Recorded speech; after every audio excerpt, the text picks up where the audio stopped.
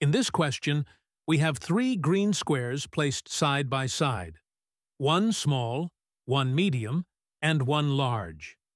Some measurements are given here, like the total bottom length is 25, the vertical gap between these two squares is 3, and the vertical gap between these two squares is 8. Our goal is to find the total area of all three green squares combined. So can you solve it? Let's solve this step by step.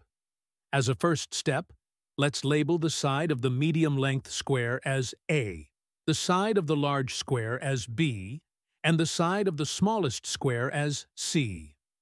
Since all three shapes are squares, each of their four sides will be equal. That means the medium square has all sides as A, then the large square has all sides B, and the smallest has all sides C.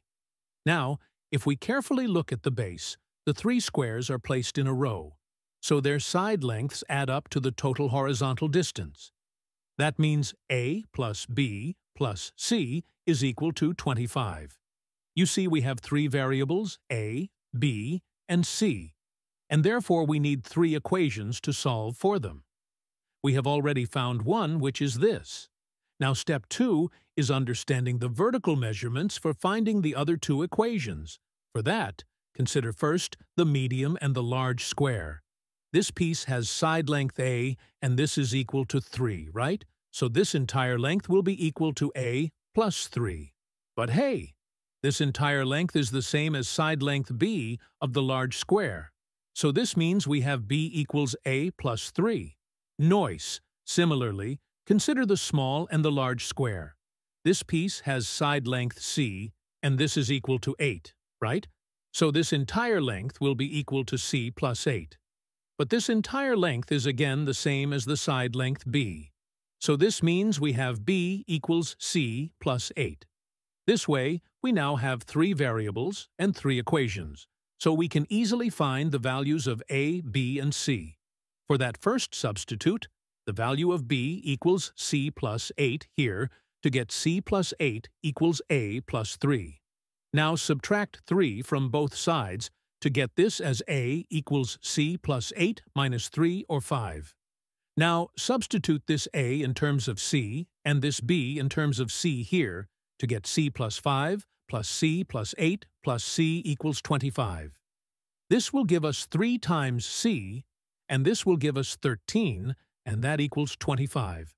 So 3C equals 25 minus 13, or 12, and thus C equals 12 over 3 or 4. Now plug this value of C here to get B as C plus 8 or 4 plus 8, which equals 12. Then plug this value here to get A as C plus 5 or 4 plus 5, which equals 9. Now the last step is to calculate the total area of these three squares. We know the formula for the area of a square is side times side. For the medium square, the area is 9 times 9, which gives 81 square units. For the large square, the area is 12 times 12, which gives 144 square units. And for the small square, the area is 4 times 4, which gives 16 square units. Now, let's add all three areas together. 81 plus 144 plus 16 gives 241 square units. And that's our final answer. So good.